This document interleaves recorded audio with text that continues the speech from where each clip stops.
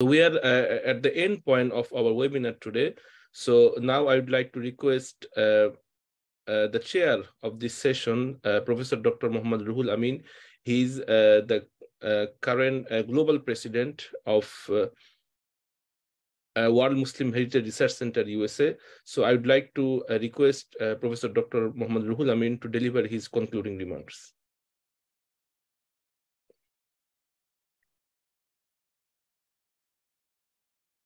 Okay, Khalid, can you? Okay. Yeah, Nakib, can you stop the screen sharing, please?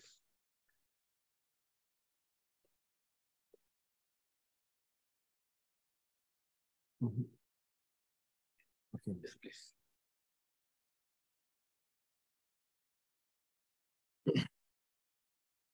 Assalamu alaikum wa rahmatullahi ta'ala wa barakatuhu. Can you hear me? Yeah, yes, please. Bismillah, alhamdulillah, wa salatu wa salamu ala rasulillah wa ala alihi wa sahbihi wa man wala wa ba'd. I have the honor to preside over today's international webinar on Islamophobia Global Perspective, organized by World Muslim Heritage Research Center, USA.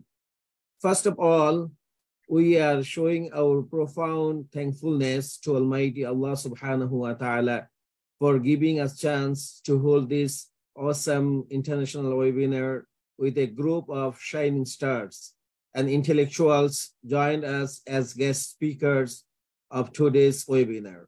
They are well known and recognized in their academic fields. We would like to extend our sincere thanks and gratitude for their contribution. Because Rasulullah sallallahu alaihi wasallam mentioned in hadith, "Man lam yashkuri nasa lam yashkurillah."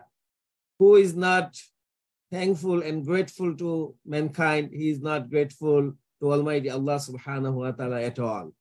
Especially the keynote speaker, our young researcher, Professor Dr. Muhammad Saidul Islam, for his brilliant presentation. We would like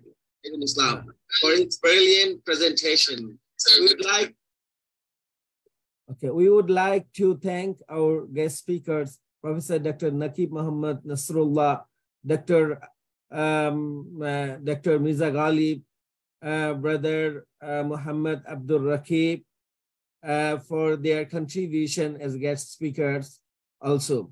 At the same time, I have the pleasure to thank today's moderator and Global Secretary of All Muslim Heritage Research Center, Brother Khalid Yahya, for his tremendous job and contribution for organizing the webinar, inviting guests, and making this program a success.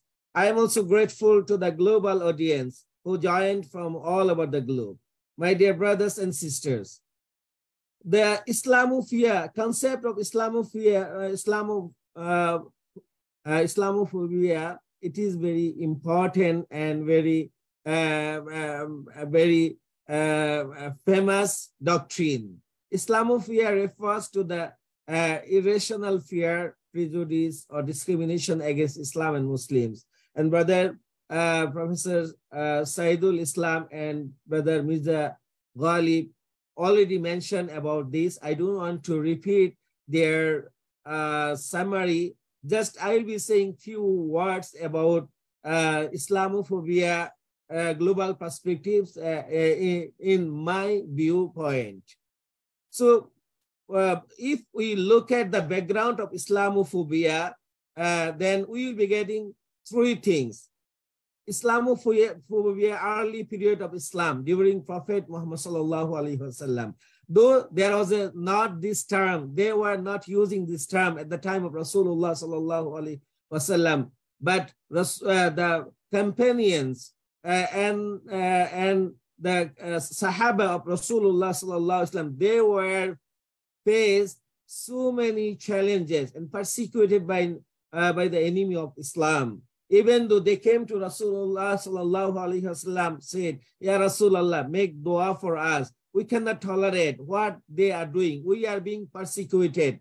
Then Rasulullah sallallahu alaihi wasallam has said that, okay, not yet, because people before you, they were persecuted, they were cut into two pieces by Saw, and they were put it in grave alive. So be patient. وَلَكِنَّكُمْ تَسْتَعْجِلُونَ وَلَكِنَّكُمْ تَسْتَعْجِلُونَ. And then Sahaba, they migrated to Ethiopia, Habasha, and to Medina. And then Rasulullah ﷺ established an Islamic welfare state. This is the beginning stage of Islamophobia.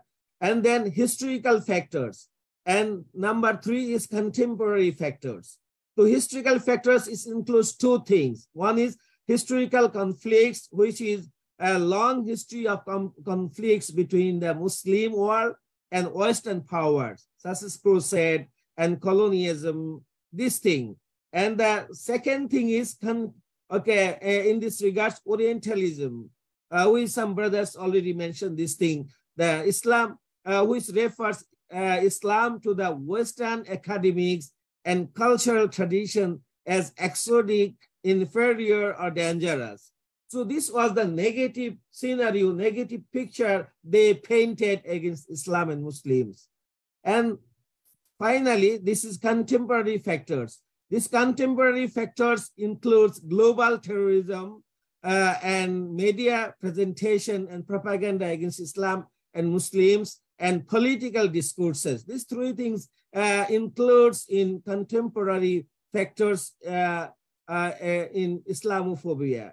So global terrorism, the rise of global terrorism, particularly acts committed by individuals or groups claiming as act in the name of Islam, has contributed to the association of Islam with violence and extremism.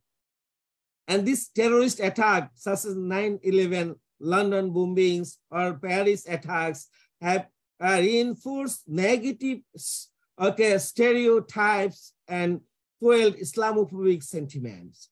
And also media, always media is picturing Muslims as a negative scenario of Muslims, always they are picturing. Also political discourse. So these three things basically work against Islam and Muslims. And the main challenges we are facing by Islamophobia is discrimination and exclusion and stereotyping and prejudice. And number 3 is hate crimes and violence. So this thing already brothers Saidul already mentioned some points, but how to overcome these challenges of Islamophobia. And Alhamdulillah, we got a lot of, mashallah, new things from this webinar. Our brother, Dr. Saidul and brother Mirza Galib, brother Nasrullah, and brother Nakib already mentioned this thing. But to me, well, I have some points I want to share with you also. So number 1, education and awareness. It should be given top priority, because we Muslim, we don't know our past history. So we have to know, and we have to educate our peoples about Islam. What is Islam? Islam is a religion of peace, and how Muslim can be dangerous. Because they start with Assalamu alaikum wa rahmatullahi wa barakatuh. And they are praying, they are starting salat, Allahu Akbar. And they are saying, ending salat with Assalamu alaikum. So peace be upon you. But this person, how will be dangerous for others? And Rasulullah sallallahu alaihi wasallam mentioned that no one will be true believers unless he will be taking care of his neighbor.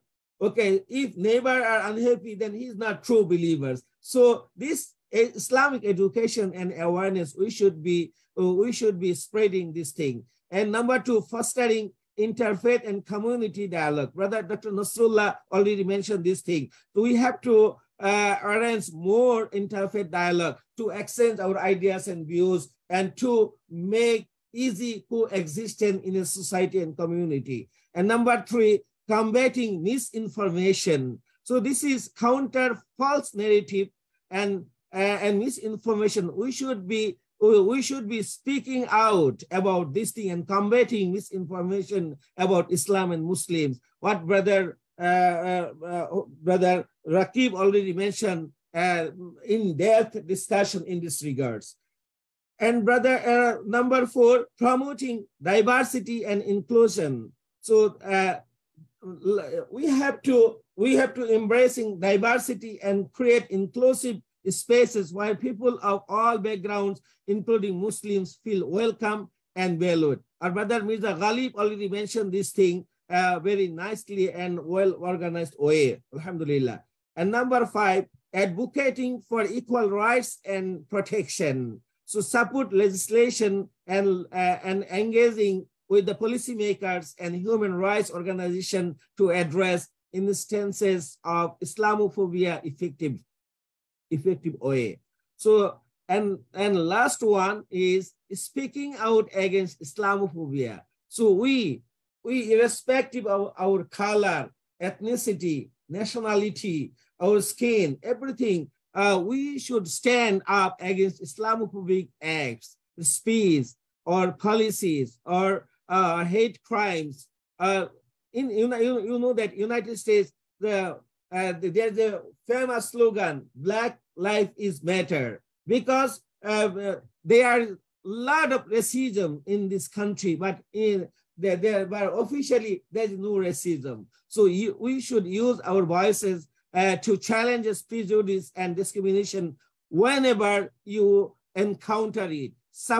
We have to support individuals and communities affected by Islamophobia and amplify their voices. So my dear brothers and sisters, so this seminar, Islamophobia Global Perspectives, this is the beginning. Our brother Nakib already mentioned that a lot of people, they are not speaking out about the main causes of Islamophobia. They are holding seminars, symposiums, and they are promoting a lot of things for financial matters or for their political agenda. So we hope that we should know how to address Islamophobia, and it requires a long-term commitment to fostering inclusivity, promoting understanding, and challenging discriminatory attitudes. It requires collective efforts, empathy, and understanding. By working together, we can create a more tolerant and inclusive society. So World Muslim Heritage Research Center is committed to hold this kind of seminar so that we can be aware about Islamophobia and main causes of Islamophobia, how we can overcome these challenges in our society. So thank you very much, all our keynote speaker, our guest speakers, our moderators, our audience, for your time and efforts. May Allah bless upon you. May Allah subhanahu wa ta'ala accept this seminar, and may Allah subhanahu wa ta'ala give us social awareness about Islamophobia so that we can answer, we can speak out with wisdom, and we can do with knowledge. We can reply to them with our patience. Thank you very much. Jazakumullah khairan. Once again, from the All Muslim Heritage Research Center. Wassalamu alaikum wa rahmatullahi ta'ala wa barakatuhu.